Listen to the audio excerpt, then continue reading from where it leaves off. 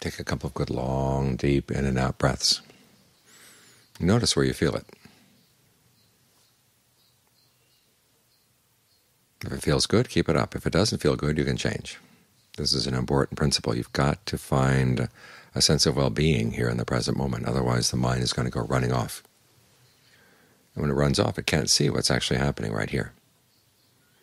So take some time to be really, really sensitive. This is what ardency means when you're with the breath. Being very, very sensitive to how it feels. And noticing how you can make a little change here, a little change there, and make it better.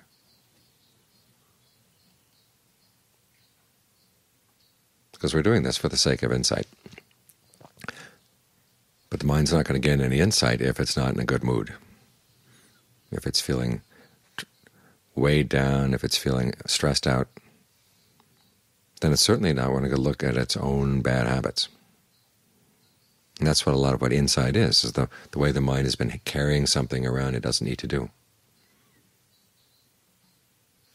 Weighing itself down in ways it doesn't need to be weighed down. And then when it's weighed down like this, you feel overwhelmed by events.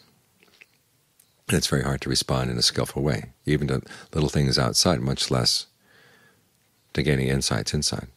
So try to do your best to put the mind in a good mood.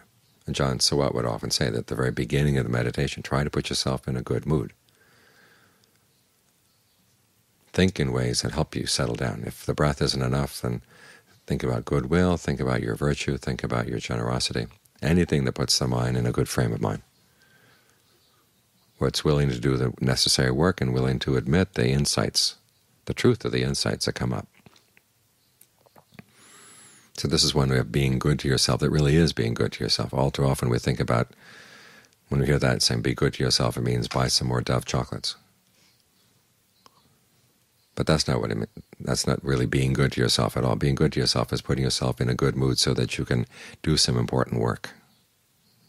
There's always work to be done. Some people find that when the mind settles down, they just hit a little sense of well-being, and they're, as John Fung used to say, they let go of their hands, they let go of their feet, then just wallow in it. Well, that doesn't accomplish anything either. We get the mind in a good mood because it has work it has to do. We get it comfortable so it can do its work comfortably. And when it's comfortable, when things come up, insights arise, even about things you don't like to see about yourself, but you're willing to admit them. Oh yes, there is that habit in the mind. And I do have this alternative.